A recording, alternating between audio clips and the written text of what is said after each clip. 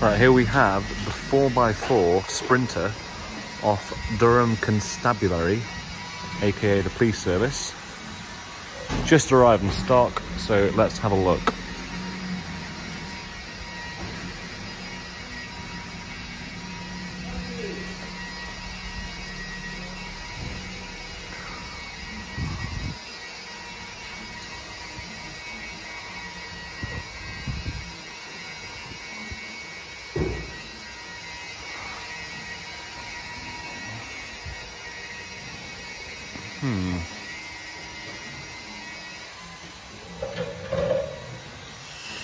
Right, nice and solid, no need for any welding, of course is unusual on these vehicles, or anything that's not a Renault Master.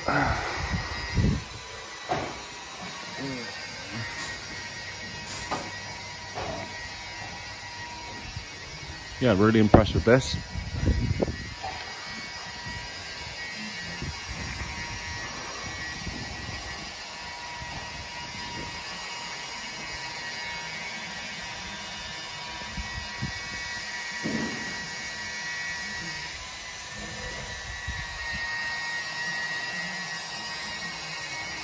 Obviously it's got a jail cell in the back, has got a full service printout with it as well. Reports from our driver that's brought it in 100 miles, so it drove very well. That's the only indication at this point, the quality of the vehicle, and of course this video. But from my first look here, I'm very impressed. I'm happy we've acquired this vehicle. Bodywork's actually really good. This, notably, which is very trivial, is seemingly the only area of note. So yeah, really impressed with this van.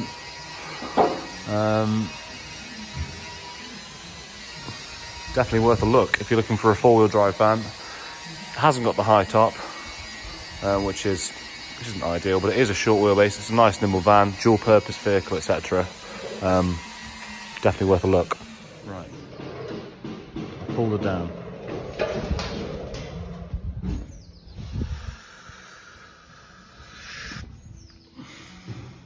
Nice, nice. Not bad. Didn't seem better.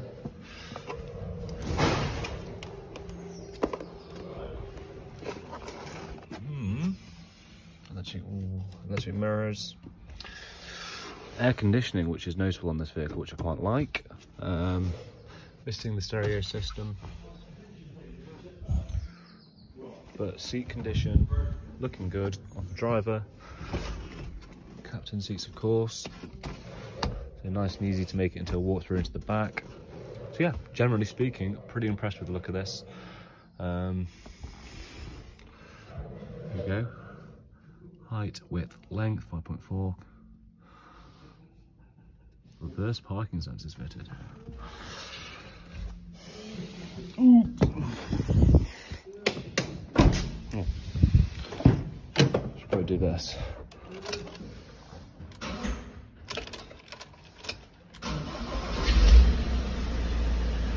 Not sure what that was.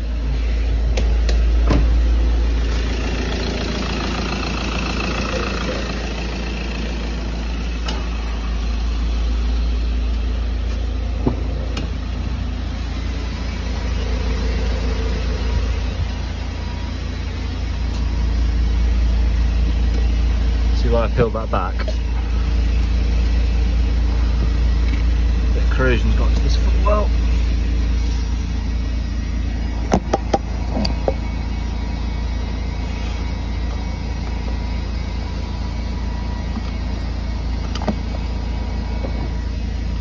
Trivial, but I mean it is trivial, but it does exist, so worth noting.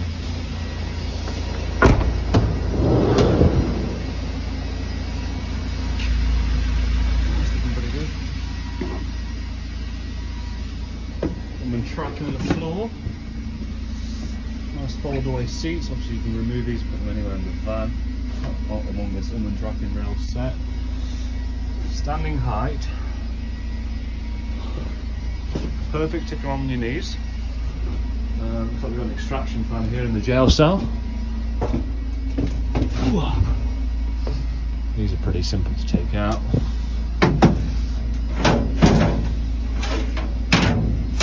And to escape from as well. Right, I think this concludes this. Quick look at the back. Nice, shuts nicely.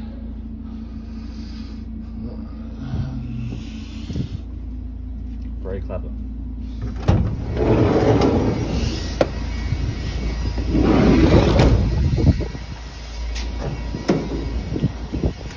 We do have rails going the whole way down. So that's how this is secured in, which makes life a little bit easier. And we've got some tracks in the roof as well. So presumably there's a steel structure behind here.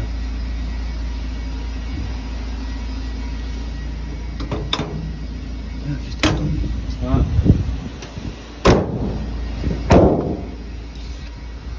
I'm gonna give that a 7.6 out of 10. Pretty impressed. Anyone's looking for a reason not to buy a Ford Transit, here it is. So this is the history, which starts in 2012. Take it in, pause it, etc. Coming down. You know, imagine being in Morocco and you're on 157,000 miles and then EML, excessive soot according to handbook, comes on, whatever.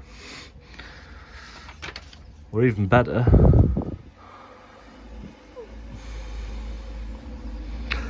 you bought one with 53,000 miles and you're stuck in Morocco and the vehicle will not start. That's great.